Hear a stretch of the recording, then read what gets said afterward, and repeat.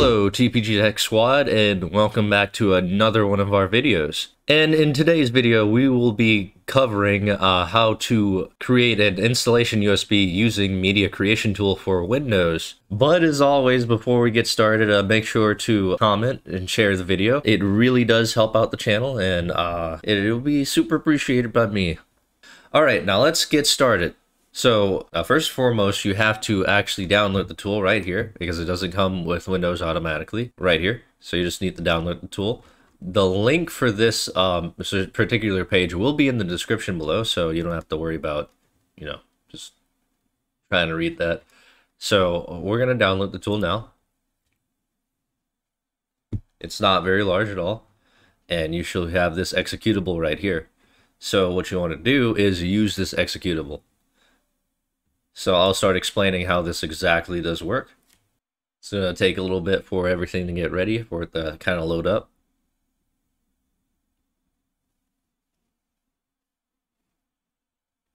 Just accept this terms of service as they typically just have you required to do.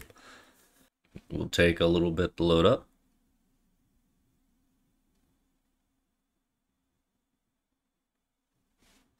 Alright, so you'll be presented with two options. You can upgrade this PC now, which will allow you to upgrade, I think, to Windows Professional or something like that, if you have Windows 10 Home. Or the one that we're interested in is to create a media installation for another PC usage, which is more useful in this context. So since it's or free software and you're not really paying for anything here, it's going to have some super limitations, and the number one limitation of it is if you are using Windows 10 Pro, it defaults like to Windows 10 Home regardless if you're using it on a Pro machine or not. And there's a way to get around it though, but that's the primary limitation of the creation tool for Media Creation Tool provided by Microsoft. And I'll be discussing how to actually be able to create an installation media using a different software to actually preserve your Windows 10 Professional version. So we'll just keep going. Use recommended options for this PC. Next. And you want to select either. So you have the option to directly install to your USB flash drive, which includes the bootloader and everything for it, and it formats the drive and everything, and you have to at least have 8 GB of storage for it to actually function. And you have the option of saving it as an ISO file, which is the standard file type for installation disk formats and stuff like that that you have for operating system installs and whatever some program installs and stuff that you usually run on a CD, which they're obsolete now.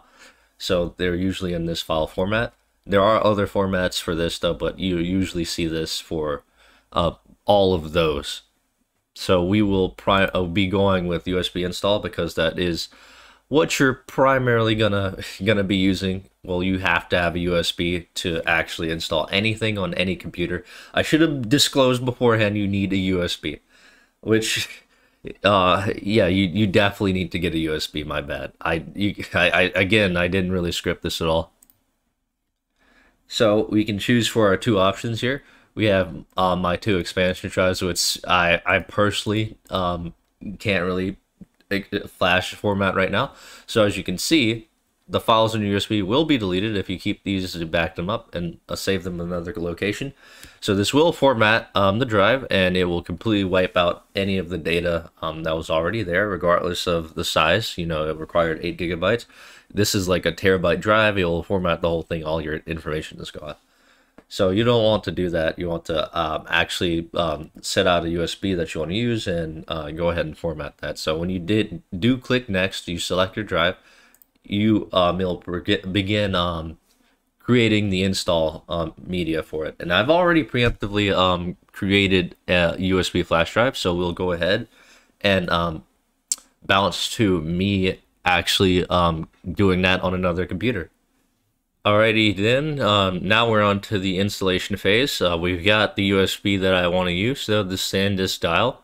And what we want to do is access the boot menu. So before you boot up a computer, there are specific keys that you have to press beforehand in order to actually pull up the boot menu.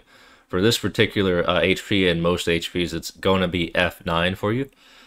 For most Dell computers, it's going to be F12.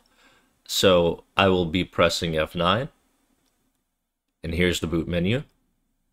So in this menu, you want to select the proper boot device you want to boot to, which is going to be my SanDisk, which is listed here. It's going to take a little bit to load up.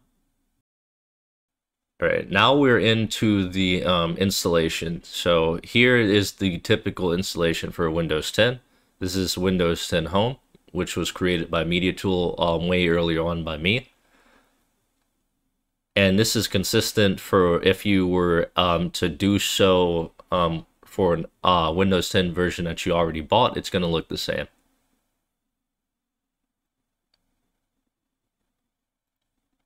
I'm not going to go much further here. So in order to complete the process, all you have to do is delete all of these partitions. That's typically what I do. So that's it. It's fairly simple and straightforward with the media creation tool. Give it a shot and tell me if this was any useful or if this was useful for you. And as always, make sure to like, comment, subscribe. I'll see you in the next video, guys. Peace out. Hey, glad to see you made it to the end of the video. Don't forget to like and subscribe on your way out, and follow us on Facebook and Instagram. TPG out.